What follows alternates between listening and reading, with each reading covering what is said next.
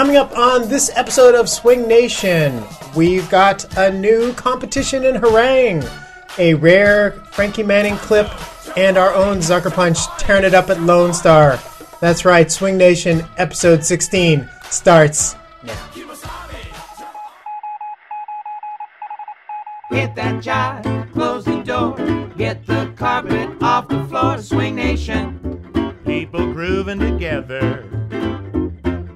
Truck on down, pimp your stroll, put some jelly on that roll. SwingNation, people grooving together. Hello out there in internet land. Welcome to another episode of SwingNation. I am one of your hosts, Rick Romatic. I am joined by Zucker Punch and the lovely Spuds over there. So thank you so much for joining us. We have a action-packed show for March, episode 16. March, episode 16 of 2013. You're in charge of this. Year of our Lord. Oh, now you bring in. Yes, we are coming in live and direct from Yehudi Studios in the Castro region of San Francisco. We've got a lot of things to go through, so maybe we should jump right to it. Yeah. Shall we? Jump, jump, jump to it. Nobody remembers that song. It's Aretha Franklin. Was that a hit? Yeah. Because I never heard of it. So, awkward. Yes. So what's up, Rick? I'm doing great. How are you? Quite well, thank you. Yes, we're going to find out how well you're doing actually later on in the show. Yeah. Some little special thingy. Looking forward in the calendar, one thing we wanted you guys to know about. So a couple of quick bits before we get into some of the more features. First of all, May 26th is, of course, a day you should always have marked off in your calendars. It is Frankie Manning's birthday. To be more specific, it's Frankie Manning's 99th birthday. Wow. Cool. So there apparently is an effort to do some kind of global commemoration. Probably your Lindy Hop scene is planning on doing some sort of event, maybe showing some clips or just having a special dance in his honor. The Frankie Manning Foundation wants people to kind of, I think, collect information about what they're doing and maybe use that as a fundraiser for the foundation. So stay tuned for more news soon from those cats for how you can help celebrate that important day. And I think they're actually, I don't think I'm giving too much away by saying that there may be Frankie 100 plans, bigger plans. Shut being the front talked about. door. Yeah. Mm-hmm. I mean, it's Frankie 100. How are you not going to do something? True. You know, we will be the first to break that news as soon as we can say something. But I think I can say with some confidence that there will be some kind of big commemoration happening. Actually, there will be. Well, yeah, I know what Right? you mean. There will be. I think Elliot Donnelly has already announced it at Herrang last year. Oh, Yeah, that's something Sounded to back. happen. Yeah, cool. Let me scoot over. We'll let you know when we have more details. save that date, that weekend, and be ready to go somewhere in the planet when that happens. It probably won't be in outer space. It So should be in outer space. You could probably eliminate that. International Space Station, first time, Lindy Hop in space. Frankie 100. Lindy Hop in Space. Glad you guys are coming with me on that. It'll be the best. It'll be the best aerial ever. She'll just never come down ever. Sounds like an awful aerial to me. Yeah. We need to redefine. Or your- great drugs. Yes. Just one other little quick bit I wanted to mention that was super cool. Did you know Linda and Chester Freeman in New York? I hope so. Okay. Anyway, they were not New York based dancers. They were Right. they were Hudson Valley Right. based dancers, a little bit north, I guess. Like Poughkeepsie. Yeah, around there. They've been teaching for a while. I've known about them for a bit, and there's a really cool profile in the Chronograph, which I think is their kind of local arts magazine in the Hudson Valley, and it talks about how they started as just swing enthusiasts and then built that into a business, and how you do that in your small community as opposed to in a big city, kind of making your living doing swing. So definitely worth checking out. I will post a link to it in the show notes. Chronogram, apparently. Chronogram. Sorry. Chronograph. It's really cute. It's really sweet. Yeah, it's a nice little profile of two people who have taken their passion and made a business out of it. You know, They put a little birdhouse in their soul. I don't know what that means, but All right. sounds sweet. Not to put too fine a point on Yeah. it. Say I'm the only bee in your bonnet. So speaking of Herrang, what's happening in Herrang this year? Speaking of sequiturs, No, did you mention Herrang earlier about Frankie? Right? You want that's me to- true. Yeah? You Sure. want me to do this? Why not? Do it. All right. Go. Yeah. Herrang is having a championship now. What? So Herrang is having competitions, but they're really putting them out in the forefront now. Yeah.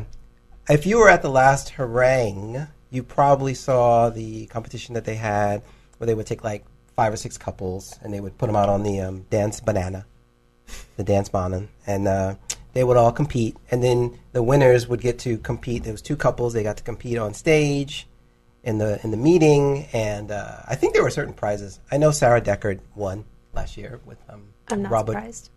Kingvoll. I can't pronounce his last name. Sure. Yeah, not surprising, right? Who, by the way, I'm teaching with Herrang. It's week 3, so go week 3. You're teaching with Klingvoll? No. That's I mean, awesome. that would be kind of cool, but no. But anyway, listen. So they're having Herrang this year is having a big, giant kind of competition, and with nearly $3,000 in cash prizes. Mm-hmm. That's 19,000 Sikh. Is that crowns or kroner? Kroner. Kroner. Yeah. Right. There's a difference. I can't remember. They should use euros, but never mind. Let's not get into that Yeah, discussion. wow. Not here. Suddenly getting an economic policy for no reason. Yeah, from me, you don't want that from me. Classic Strictly Lindy, Jack and Jill Lindy, and Short Showcase, which I think is really interesting. Just for short people. Yes! Just finally! for smaller people. So somebody like Lazi from... And they Oh, specify Lazi. they specify that there's no gender requirements to the showcase, which I think is totally awesome. This is the craziest showcase I've ever seen. It's like you can enter as an individual, as a couple, or as a team. team, yeah. There's no gender-based requirements, and it's 30 seconds long. I love the idea of the 30-second showcase. It's And 30 seconds. There's been a lot of those coming out lately. I know Yeah. that there's one at like Hawkeye, I think, and there's one at Midwest. What's the idea behind such a quick It thing? gives an opportunity for people who aren't like invitational, who don't have the time, the experience, the like chutzpah to do a whole like 3-minute piece Sure. and like get themselves out there still. Cool. And you know the 920 30-second showcase, which brought right. out like Yeah.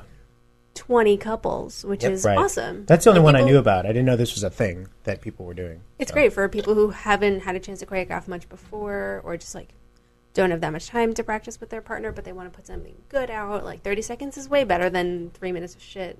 Yeah. Word. Or Word. 30 seconds is way better than 3 minutes of shit.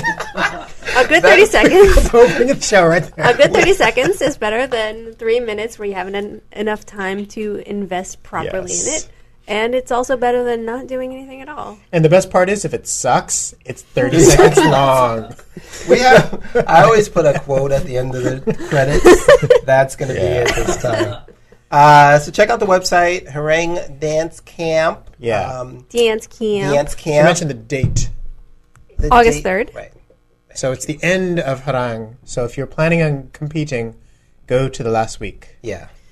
I am kind of bummed to not be able to make it to Herrang. I would love to see this because considering the like sheer mass of talent that goes to Herrang, like this is gonna be awesome. Yeah, it's going to be fun to watch. I was talking to Mark Ihara about this. I think he's helping organize it, or he's the organizer. And one of the details about the competition is it's taking place in Halstavik, not in Herrang, and not in Stockholm. really? So I actually competed at this. There used to be a Jazz Jam, I think it was called, in Stockholm right after week 5, and that was a competition also. Okay. It was a Strictly. Yeah. So Marie and I actually competed in that year, and I think the thought was, let's put it in a town where more people could show You get up, to see it. Yeah. but don't do it in Stockholm, which might be harder for Right. people to go to. So I guess the compromise was Halstavik, which is That's I guess, the terrific. next biggest town Yeah. over. You can go shopping while you're there. And honestly, I think it's brilliant to have the event in a place that's like a little maybe it's more accessible than It's more Herrang. Yeah. Especially considering the fact that like after Herrang, the like getting to the airport after you've been out until 9 o'clock in the morning is a little bit of a haul. Yeah. So it's kind of nice to have someplace just like a little easier to get to. Yeah. So Herrang, again, Yep. taking it to the next level. Always something different. It's great. Yeah. Frankie video? Yeah. Yeah. Never get sick of Frankie videos. Where'd this one come from? This came from our friend Gavin from the Century Ballroom, who wanted us to showcase this little gem of Frankie, I guess, who was speaking at their ballroom in 2005. Yeah, this And- is Frankie at the Century Ballroom, Yeah. So, which is awesome. give some insights into it's just Frankie being awesome. I had some very embarrassing moments in my life too. But you all know the Nicholas brothers, right? Yeah. You've seen them jump, over each other, doing splits and aspects and all that. Well, there was a team that was called Berry Brothers, and they were just before the Nicholas brothers. As a matter of fact, I think the Nicholas brothers stole all this stuff from the Berry brothers. And I was working with them at the Cotton Club with Cab Calloway and Bill Daniel Robinson and Alpha Waters. And in the show, Cab's band was like on a bandstand here, and it had like a little platform just up in back of the band where the showgirl, they would walk, they would walk and parade off their costumes, They didn't do any dancing because the platform was too narrow for that. But what the Berry Brothers used to do, they would come out on the stage and they would come up on this platform, jump over the band onto the floor into splits, And it used to get such a tremendous hand, man, So I used to watch them and I said, wow, that's fantastic. So I was playing Whitey's Looking Out, was playing Apollo Theaters with Erskine Hawkins band at one time. Anybody ever heard of the Apollo Theater? Yeah. So I was working at the Apollo Theater with Erskine Hawkins band, and I got this great idea that I'm going to get the crowd all aroused before we even hit the stage, So I said, well, when they introduce our act, I'm going to run, because I didn't have a platform there. And I had to come like from back to the stage. And it was just like this piano is there, and the piano stool like it is now, but it was kind of catacomb this way, facing out toward the band. So I said, well, if I run from backstage, bounce off that stool, over the piano, and over the band, well, I'm sure the crowd would say, yeah! So man, I didn't tell anybody that I was going to do it. Well, we will. So if you want to find out what happened when Frankie mean. had this awesome plan, go to the clip in the show notes. Yeah. Yeah, it's a. I mean, you may have heard. If you haven't heard this Frankie story before, it's one of his best stories. Yeah. I think we. But I don't want to give away the punchline. Yeah, okay. All right, you're right. Yeah. Sorry, guys. All right. Sorry, All right. viewing audience. We were so into watching. You would have been the whole show. Buzz and I are like, I know. No, don't cut him off. he's going to finish the story. Aw. Frankie definitely knew how to take a 1-minute story and make it 20 minutes. I know. But you were Still riveted. have us on the edge of the seat Yeah, the entire exactly. time. You were riveted for 20 minutes. Yeah. Because you knew. It was like, yeah, of course you invented the air step. But tell it again. Exactly. We loved it. So thank you, Gavin, for sharing with us that rare clip. Oh, yeah. And keep compiling those gems and passing them on to us. We love to showcase them on the show. And, can we just mention that thing about the Century Ballroom again? Yeah, what's the status? What's the deal? Do you know? Well, I think Rochester is currently about to do a fundraiser for them, so they're still chugging. Okay. They still need thousands and thousands and thousands and thousands of dollars. To make up for a really stupid tax Really, code really that dumb wasn't law. applicable to them until suddenly Seattle decided that it was. So awesome. Hang in there, Century Ballroom. We're behind you. We wanted to mention quickly, speaking of, to me, these folks are kind of in the legendary status, and they're in from the era that they come from. So Kim and Dave Fructose and Kim Cleaver. Yep. There is this short documentary done about, I don't know what it's about, but we got sent the YouTube clip of just the profile of Kim and Dave, and we wanted to just play a little bit of the intro to it, and we'll post the full link to the clip in the show notes. So let's check out the beginning. Over toward the camera. Okay. And we'll look over in that direction. We'll look over I'm going to readjust my bum then. Okay. Because my bum is adjusted for over there. Hang on. Tell me a little bit, in your own words, short statement, what swing dancing means to you.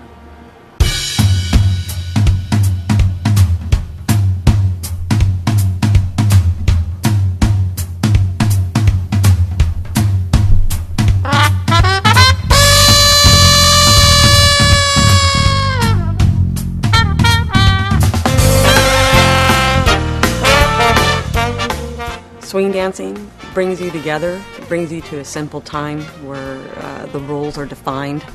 One person follows, one person leads, and there's only three things that matter, and it's the music, the dance floor, and your partner.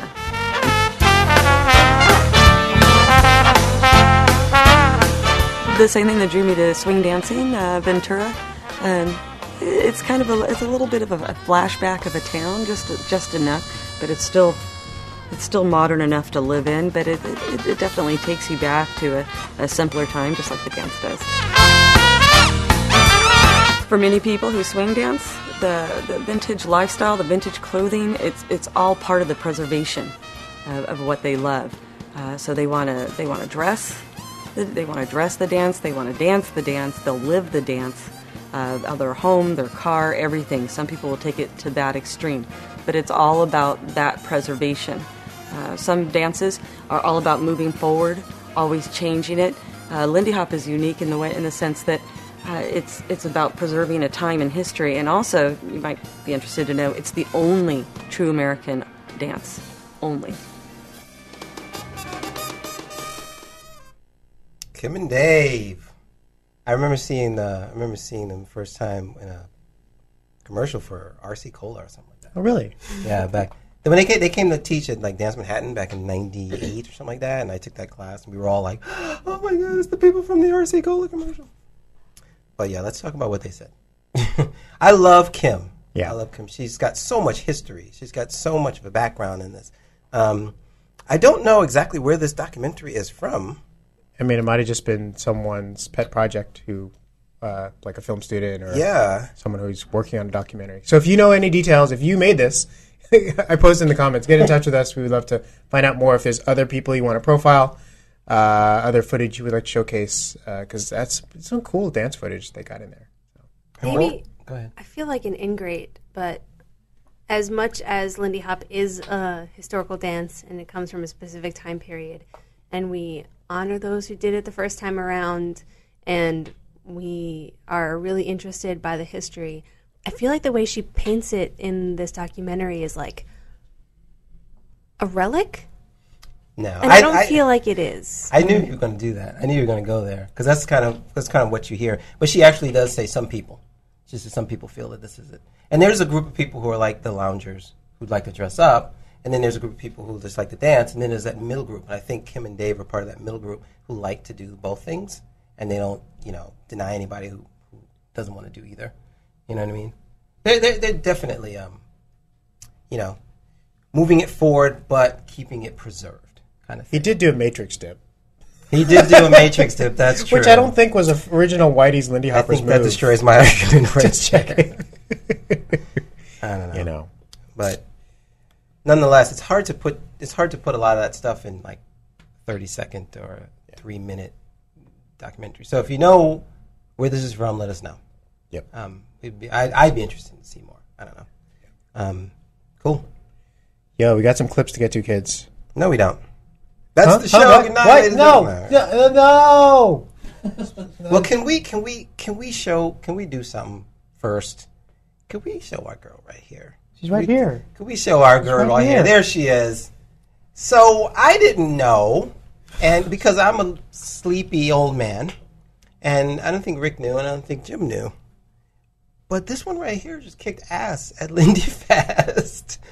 She and Carl made first place in the, what was it? It was the All-Star Strictly. All-Star Strictly. What? What? I don't believe it. I need to see the footage. She's not turning red. She's a badass. Okay, so let's see. Talk a second about it, because it's amazing. Tell us what was that all about? So Carl and I don't normally compete together. Well, one, because he's like an order of magnitude better dancer than I am. Oh, come for on. one. Yeah. No, it's a true story, and I'm fine with that. So go ahead. But this time he like called up the stairs 2 flights like a week before Lindyfest. Was like, "Hey, you want to do Strictly?" And I was like, "Sure, we're Seriously? going already." Oh wow. And yeah, and I was like, well, I better put on like my nice outfit for prelims because I doubt we're gonna make finals. And then we made finals, and I was like, darn, I don't have. Now what am I gonna wear? What do I wear? So yeah, and then finals came around, and I this is like I think the first video of myself dancing where I don't cringe the entire time. Well, let's take a look then. Let's see. So we pulled this like at the last minute, but my girl right here probably kicked ass. Let's check it out. This is the second heat. Second heat. I love the white suit. Rocking the white. Oh. Yes. But really, come on. All the other dancers were such slouchers. So, clearly you're going to win.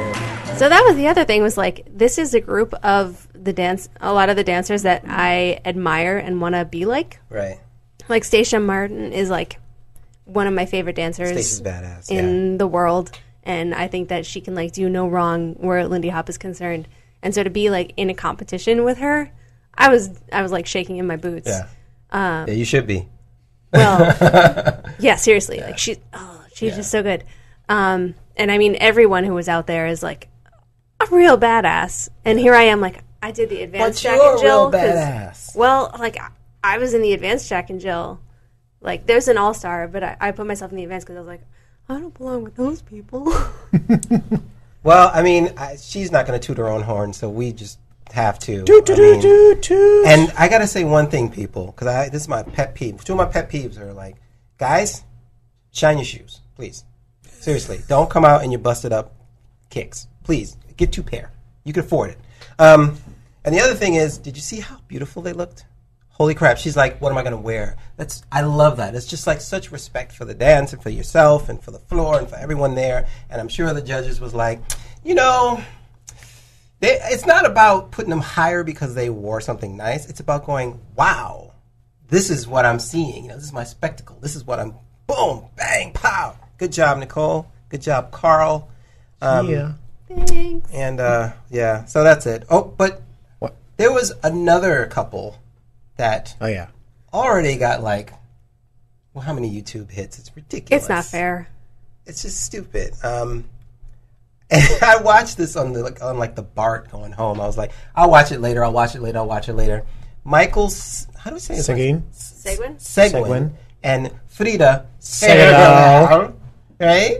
Kicking it. Did they win that? Yeah. Oh, yeah. So this was different. This was the Invitational Jack and Jill. So obviously that's not Frida's regular partner. And I'm sure that Michael was very excited about his poll. And but also I would kind of feel really intimidated because like she is so ridiculously awesome, and it's just beautiful how they execute it. So let's do a little mystery science theater on this one. Let's call the play-by-play. Let's take a look. Once again at LoneStar, Invitational Jack and Jill. So one thing that's really hilarious is that before this started, we were like, Sarah Breck was sick, and so we were like 2 or 3 follows short, and Sigmund was like, I volunteer to not be in this. I'll go sit down and drink. And he's like, Wow. He's the only one. Everyone else has like a bottle of water, and he's like got his thing of whiskey. We don't condone drinking, but this is awesome.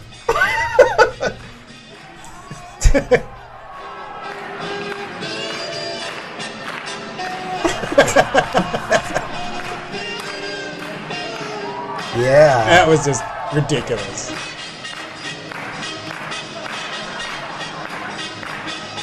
And you can see that Frida's just having a ball. Yeah. Woo! Right there. She's like, Here we go. Wait for it.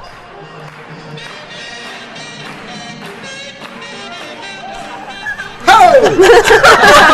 The spontaneous That's so jump! great. He probably lived there with his eyebrows. Eyebrowly.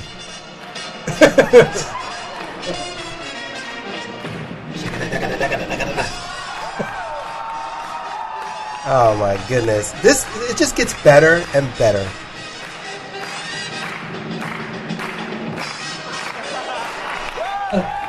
Yes. Oh.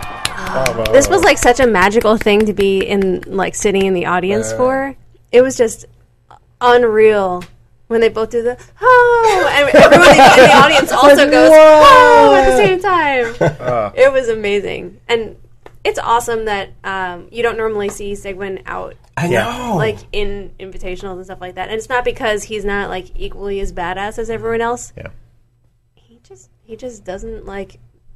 He doesn't showboat. No. He's like, I'll sit down. I'm gonna go and sit. Yeah. Boom! Nice work, guys. Yeah. Good job. Kind of makes me hate him just a little bit that he's just like, what? I don't give a shit. And then just like throws the fuck down. I'm sorry. Hey, you know, Sometimes. only Jasmine's son's watching. So it's okay. Sorry, Noah. So yeah, like he can not care and just like throw down like that. Right. Like it ain't no thing. Like it ain't no thing. Ain't no my thing. We got a couple minutes left. What do we want to do? I can't believe it, but there has never been a Hitler version, a Lindy Hop version of Hitler Responds or Hitler Reacts. If you don't know the meme, there's lots of different videos of kind of remixing this one scene from a movie about Hitler. I forget what it's called. Downfall, quoting from the peanut gallery. And this one puts in so many Lindy Hop references, it's ridiculous. So let's check out at least some of it. Formation zu durchbrechen. Im Süden hat der Gegner Zossen genommen und stößt auf Stahnsdorf vor. Der Feind operiert jetzt am nördlichen Stadtrand zwischen Frohnau und Pankow und im Osten ist der Feind bis zur Linie Lichtenberg-Marsdorf-Karlshorst gelangt. Mit dem Angriff Steiners wird das alles in Ordnung kommen. Mein Führer, Steiner konnte nicht genügend Kräfte für einen Angriff lancieren. Der Angriff Steiner ist nicht erfolgt.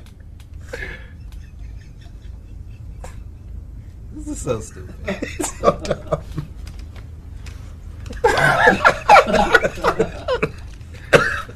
Oh, yeah.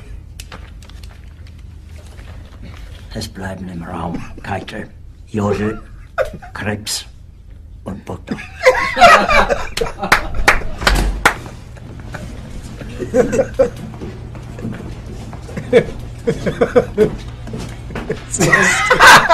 Well, that's the only accurate part of this whole video. Dumb. All right. Oh. So good.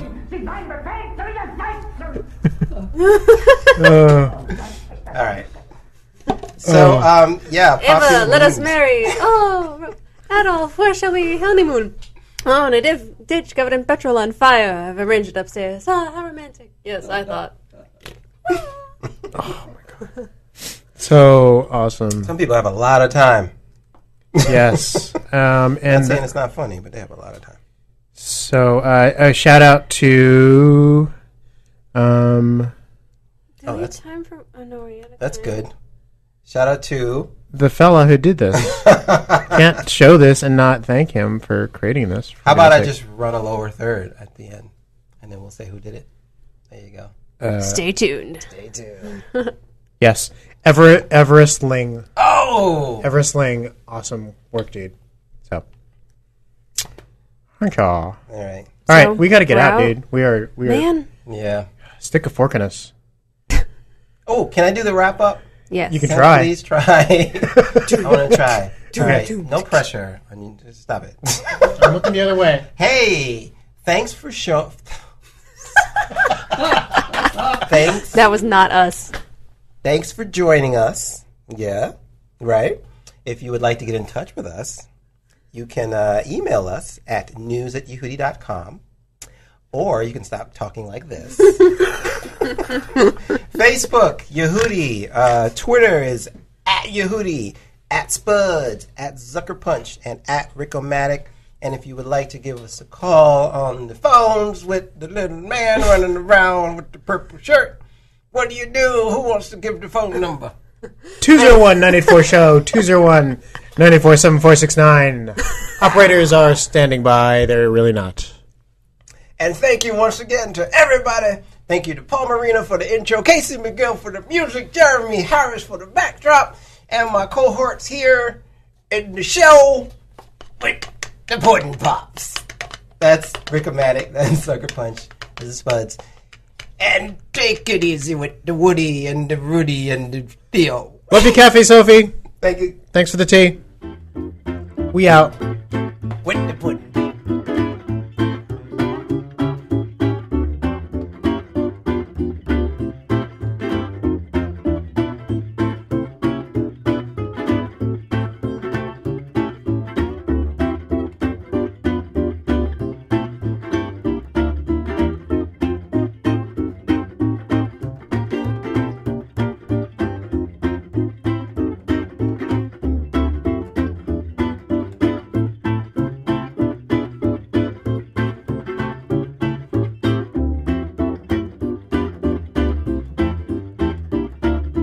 All around the planet, gates are in the groove. Don't have to understand it, you just have to move. Truck on down, pimp your stroll, put some jelly on that road, Swing Nation.